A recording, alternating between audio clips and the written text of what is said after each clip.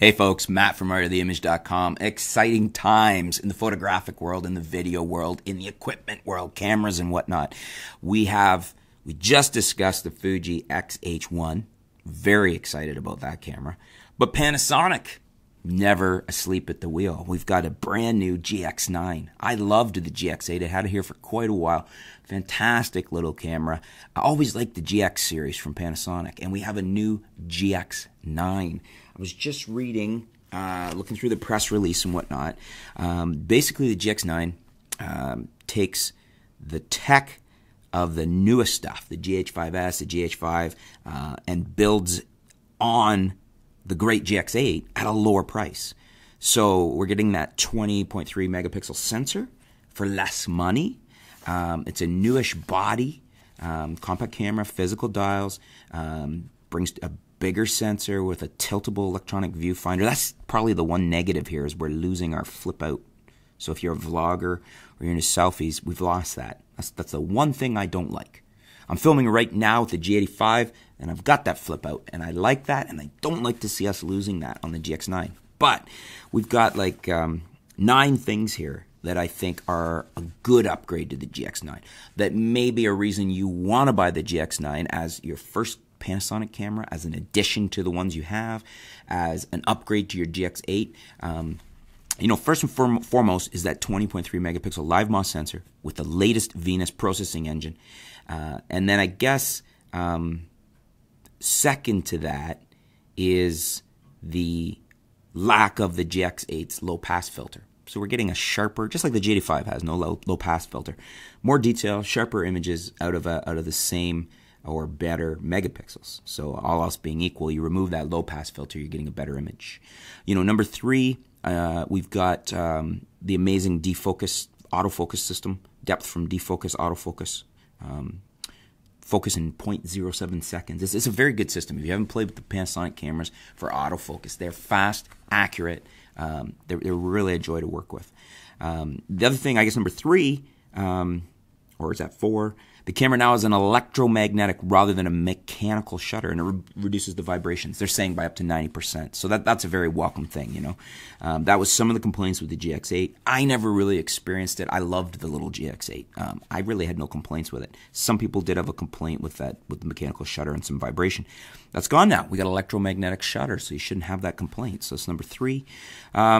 Number 4, you're getting 5-axis in-body image stabilization, IBIS. That's in comparison to the 4-axis that was on the GX8. Again, a very welcome addition, a welcome boost in technology. And again, I'm going to point out here, at a lower price. And number 5, it has a built-in flash. To some people, a lot of people say, well, if you're using a pro camera, it shouldn't have a flash. But you know what? I never mind having a flash, because in a pinch, you can bounce a built-in flash. You can do a lot of things with it that you can't do if you don't have it. And it can fire a light-triggered remote. There's a lot of things you can do. I find them handy. I like having it. So to me, that's a welcome addition. That's number 5 on my list. Number 6 is not a new thing, but we have the Ultra HD 4K video still, 30p and 24p. We got 60 frames per second at 1080 with full-time AF, and also the 4K photo. I guess we throw that in as number 7, 4K photo options, because it's actually pretty cool to see what you can do with the 4K photo. It allows you to very easily pull 8 megapixel stills from the video. And if you haven't played with that, it's a really powerful option. It's a really great thing about 4K. So that'd be 6 and 7. 8 is kind of cool. They've introduced an L monochrome D mode. And they're saying it will yield black and white images with better dynamic range and more control of grain or noise. So I love to shoot black and white. For those of you that are like me and like to shoot black and white, I think I'm really curious to get my hands on this and try this and see how good this black and white is, because I love black and white. Actually, I've got a new Instagram. It's mattballard.co, because that's my new website. The site's not even up yet, but mattballard.co. So if you want to check it out, I've done this, as you'll know, if I had the existing Instagram is Art of the Image. But I wanted this one just to be just my art stuff. I don't want to be talking about gear or anything in it. I just want it to be my, me out shooting for the art of it, for the fun of it. And so that's what you'll see on there. Just all shots that I thought were cool, artistic, whatnot. Check it out. It's new, but it's growing. And I'd be happy to have you follow it. Would appreciate that. comment, share, whatever. Just wanted to share it with you guys. Okay, so that's number 8. And then number 9 is the price, the value on this thing. They brought the price down. So it's going to be available in mid-March in black or silver with a kit lens, the 12-60. That's a 3.5 to 5.6 variable aperture kit lens. However, it's a great little lens. You know, that's an equivalent 24 to 120. So it's kind of like having the Nikon, my favorite Nikon F4 VR on there, which I have on the D850 for testing right now. For $1,000, $1,000. And they're saying that's a good $200 less than what the GX8 was with body only. So they've really reduced the price here, and the only negative I can see is we've lost the full vari-angle LCD.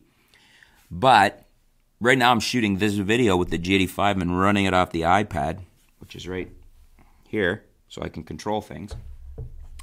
And I guess I point that out because if you're using your phone or an iPad or a device, kind of makes up for, in quite a lot of ways, not having that swivel LCD. I like to have it, but being able, like Panasonic has one of the best implementations of an app and the control of it on the app. And it really makes up for it in a lot of ways. So this, I think, is going to be a great offering from Panasonic. I think it's going to be a good seller, and I'm very excited to get one in, to get my hands on it and play with it. So if you have any questions about it, let me know in the comments below. I'll see if I can get an answer to it. What do you guys think? Are you excited about this? Are these 9 points of interest to you? Have I missed something that is of interest to you on the GX9? Is something I pointed out you don't think's noteworthy? What are you thinking? Are you going to buy one? Is it going to cause you to upgrade? Are you finally coming into the Micro Four Thirds system because of the GX9? Let's discuss it. Always great to hear back from you guys. Want to hear what you guys are thinking. Let us know in the comments below. Thanks for tuning in. Stay tuned. We'll be back soon here at artoftheimage.com.